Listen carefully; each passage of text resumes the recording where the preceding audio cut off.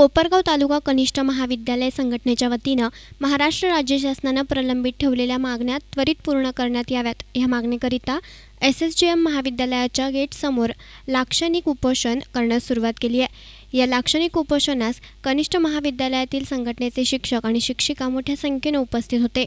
या उपोषणाबाबतीत संघटनेचे अध्यक्ष आणि महिला पुरुष पदाधिकाऱ्यांनी आपल्या मागण्या मांडल्यात।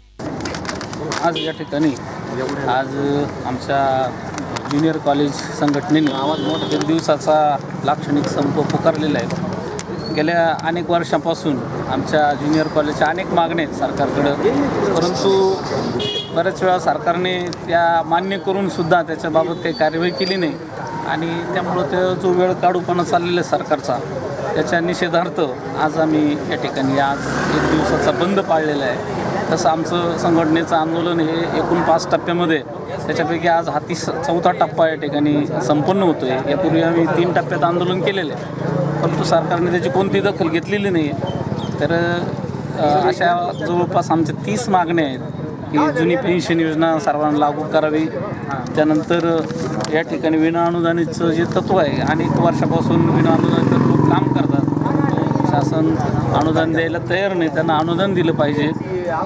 याशिवाय इतर विद्यार्थ्यांच्या संदर्भामध्ये म्हणजे केवळ फक्त आमच्या आर्थिक मागण्या नाही आहे, तर विद्यार्थ्यांच्यासाठी सुद्धा विद्यार्थ्यांच्या काही परीक्षेच्या संदर्भातले काही नीटची परीक्षा जी आहे त्याच्या संदर्भातसुद्धा काही जे नियम केलेले आहेत, तर त्याच्या संदर्भातही आमच्या काही मागण्या आहेत। तर त्याचे नियम जे अटी आहेत ते शिथिल करावे शासनाने, अशा एकंदरीत सगळ्या मागण्यांचा विचार करावा। याच्यामध्ये म्हणजे केवळ आमचं शिक्षकांचं हित नाही, याचं पालकांचं, विद्यार्थ्यांचं, सगळ्यांचं हित आहे या मागण्यामध्ये आणि या सगळ्या गोष्टींचा विचार करून शासनाने या मागण्यांचा विचार करावा। 5वा टप्पा जो आहे आमचा, की जो बोर्डाच्या 12वीच्या परीक्षेमध्ये आम्ही बहिष्कार टाकणार 5व्या टप्प्यामध्ये, तर ती वेळ आमच्यावरती येऊ देऊ नये, याच्या सगळे शासनाने दखल घ्यावी किंवा मग ती जबाबदारी शासनाची सर्वस्वी राहील, असं या ठिकाणी मी नमूद करतो थांबतो। कनिष्ठ महाविद्यालयीन शिक्षक संघटनेचा आज लाक्षणिक संप त्या ठिकाणी पुकारलेला आहे।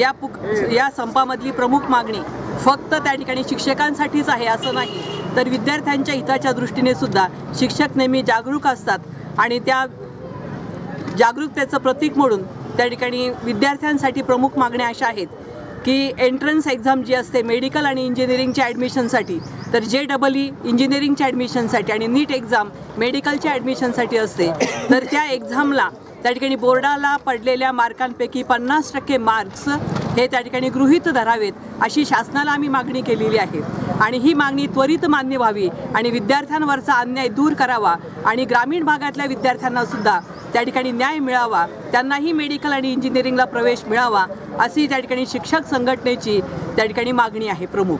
त्याचबरोबर त्या ठिकाणी आता नवीन सिलेबस 2013 पासून बदललेला आहे आणि हा जो सिलेबस आहे तो CBSE पॅटर्ननुसार NCERT पॅटर्ननुसार आहे आणि हा जो सिलेबस आहे तो शहरी भागातल्या मुलांना कदाचित सोपा जात असेल, परंतु ग्रामीण भागातल्या मुलांना या सिलेबसचा भरपूर त्रास पडतोय आणि हा सिलेबस अत्यंत व्हास्ट आहे आणि असं असताना सुद्धा त्या ठिकाणी काय केलेलं आहे शासनाने, तर या ठिकाणी सायन्स आणि मॅथ्सचा पूर्वी जे 2-2 पेपर घेतले जात होते बोर्डाकडून, ते सध्या एकच पेपर घेतला जातोय आणि त्यामुळे विद्यार्थ्यांच्या निकालावर त्याचा परिणाम होतोय आणि हा विद्यार्थ्यांना अन्यायकारक त्या ठिकाणी आणि बऱ्याच वेळेला विद्यार्थ्यांचा मानसिकतेचा विचार केला जात नाही आणि त्याच्या एज ग्रुपचा विचार न करता शासनाने त्या ठिकाणी हे धोरण जे स्वीकारलेलं आहे शिक्षणाच्या बाबतीमध्ये, विद्यार्थ्यांच्या बाबतीमध्ये हे अत्यंत अन्यायकारक आहे। त्यासाठी पालकांनीही जागरूक होणं आवश्यक आहे, विद्यार्थ्यांनीही जागरूक होणं आवश्यक आहे, त्याचबरोबर समाजाने सुद्धा अत्यंत जागरूक होऊन या मागण्या कशा मान्य होतील, शासनाकडून लवकरात लवकर या मागण्या कशा मान्य करून घेता येतील हे आपण सगळ्यांनी बघणं अत्यावश्यक आहे। कनिष्ठ महाविद्यालयीन महासंघाच्या धोरणेनुसार या ठिकाणी 4था आंदोलनाचा टप्पा पार पडत असताना एक दिवसाचं लाक्षणिक संप हा कनिष्ठ महाविद्यालयीन शिक्षक संघटनेने आयोजित केलेला आहे।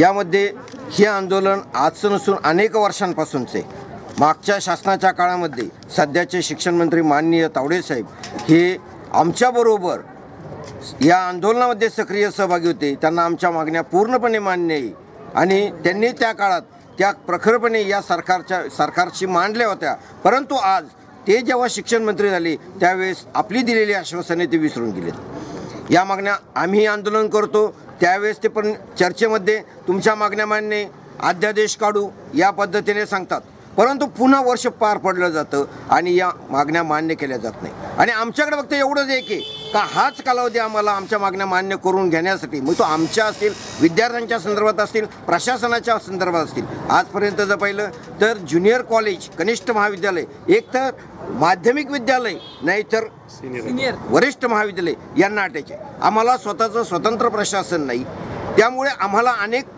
अडचणींना, अनेक समस्यांना आमच्या विद्यार्थ्यांना, शिक्षकांना सामोरं जावं लागतं. म्हणून पहिली प्रखर मागणी आमची जी होती, आमचं एक स्वतंत्र प्रशासन असावं. आणि हे विनोद तावडेंनी अक्षरशः त्यावेळेस त्यांनी मंजूर केलेले, परंतु जी दिरंगाई त्यांच्याकडून होती, मग विनाअनुदानितवर अनेक शिक्षक आमचे 10-12 वर्षापासून शिकवतात, त्यांना कोणत्याही प्रकारचं अनुदान दिलं जात नाही, पगार दिला जात नाही. 2005 नंतर यांनी काय का नवीन पेन्शन योजना लागू केली, याचाही कोणताही हिशोब शासनाकडे नाही. जुनी पेन्शन योजना त्यांची नाकारून त्यांच्यावर मोठ्या प्रमाणात शिक्षकांवर अन्याय झालेला आहे. या पद्धतीने शासनाने आणि स्वतः शिक्षण मंत्र्यांनी आपण दिलेल्या आश्वासनांची जाणीव ठेवून या मागण्या रीतसरपणे मान्य कराव्यात. एवढी सदर आंदोलनाचा हा चौथा टप्पा असून संघटनेच्या मागण्या त्वरित मंजूर न झाल्यास 5वा आंदोलनाचा टप्पा हा 12वी बोर्डाच्या परीक्षेवर बहिष्कार टाकण्याचा असेल, असा इशाराही यावेळेस देण्यात आला आहे. याप्रसंगी सुरेश काळे, राजेंद्र सोनवणे, संजय शिंदे, बाबासाहेब वाघ, नवनाथ पवार, बाळकृष्ण कोल्हे, श्याम जगताप, ज्ञानेश्वर पुंड, त्याचबरोबर रामदास मुंगसे, विठ्ठल बारहाते, बाबासाहेब पवार, सावकार हाडोळे, विजय रोहम, दिलीप सोनवणे, महादेव नैवसे, हरिश्चंद्र जाधव, संतोष गाडेकर, नारायण शिंदे, जगदीश शहाणे, मदन पुंड, नारायण आरोटे, त्याचबरोबर अविनाश झावरे, श्रीमती पोद्दार, पाठक, ठाणगे आदींसह संघटनेचे सभासद मोठ्या संख्येने उपस्थित होते. News reporter Yusuf Rangrez, S9 media, Kopargaon.